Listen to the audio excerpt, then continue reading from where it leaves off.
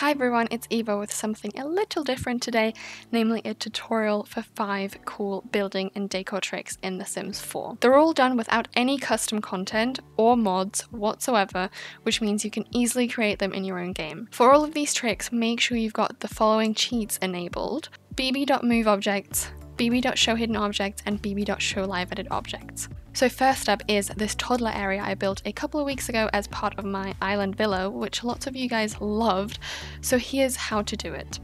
You start off by building a half wall of whatever height you prefer. To create a surface, you use the slab that comes with Spade, size it up by using the square bracket key, and raise it up by using 9. So fill the floor area up with the slabs. Bear in mind this means that this play area will not be functional for your Sims, it's just decorative. And I also use the slabs for the stairs, which are basically placed underneath each other but always a little further out of the build. Then add some columns.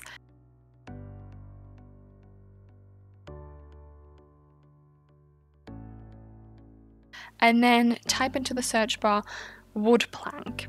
Make sure you have the cheats on that I mentioned at the beginning of this video, because otherwise these debug items will not show up. So use this plank to create the top, again like raising them up with the 9 key, and then also you can size it up or size it down, whichever style you prefer. And then you can add a roof, so to speak. I used the UV catcher wooden awning. Again, raise it up. And then you can add some decorations like fairy lights and curtains. Bear in mind that they are both wall decorations, so they will snap onto walls, which means for the curtains I think you'll have to move the walls out of the way, because otherwise the curtains won't be close enough to the wooden plank. So yeah, just move them out of the way and then you can place them freely.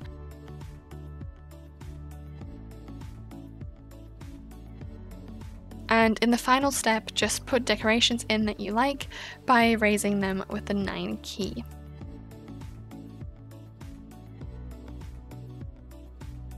Next are the almost floating bathroom sinks, but these are fully functional. Your Sims can actually use those. So use these kitchen cupboards in the smallest size. Just place them anywhere for now, and then use this sink from Island Living and place it in the cupboards.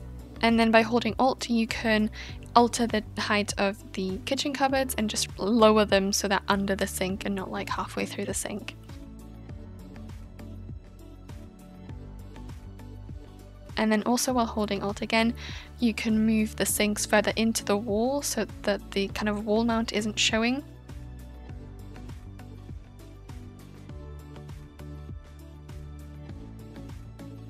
I usually add a mirror to hide the rest of the wall mount.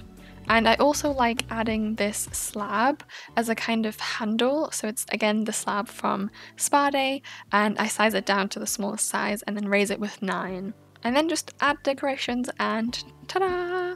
You're done with the floating bathroom sinks. The third build trick I have for you are open kitchen shelves like I did in my industrial loft. For that you just need the immaculate shelf.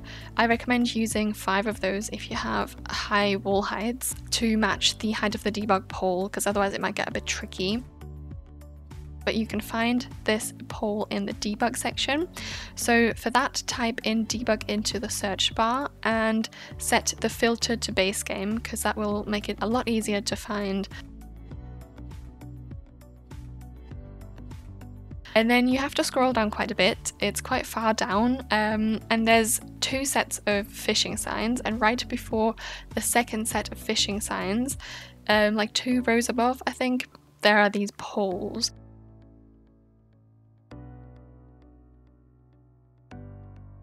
They come in different heights. There's a short one and a tall one, and they come in 4 different colours, namely green, black, white and grey. For this we're going to use the small one and size it up once, and then place a couple of them at the end of each shelf, and if you want you can also add some in the middle so that they're fully like framed and covered. If you're more into like an open look, you can just use the debug pole in the size it comes and just add a couple of those to have like an even more open shelf. And then you can start cluttering up with anything you like. Next up is a TV unit which uses the same items as the kitchen shelves I just showed you. So use the kitchen cupboards in the smallest size. You can use any really. I like using these simple black ones, or you can use these with the like little things in them, and you can either like keep this as a shelf, or because I think there's like little lines in between the shelves on the right, I like using the immaculate shelf to cover up the top of the shelf. It's up to you. If you don't like it, you can leave it. To create this TV unit shape, you can place the cupboards really wherever you want. I normally like when it's very irregular, not too symmetric. So for example, on the left, I like doing just shelves, and then the right, I like the cupboards and the cupboards on top. But this TV unit is very customizable, so you can literally do whatever you feel like doing. So once you're done with all the shelves and the kitchen cupboards, you use the debug poles again from before. So again, go into the debug section, filter it to base game, scroll down to the second set of fishing signs, and right before that is the pole in the two different sizes. For this one, we're using the smaller one and sizing it up once, and then place a couple of those for the sides to make it a closed framed shelf again. But again, like with the kitchen, you can leave them open if you prefer that look. Just keep the original size of the pole and place a couple of those on top.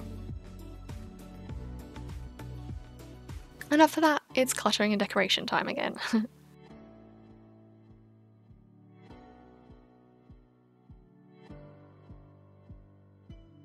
And the final build trick I have for you is a cozy seating area in front of a window. There's actually two versions that I'm going to show you.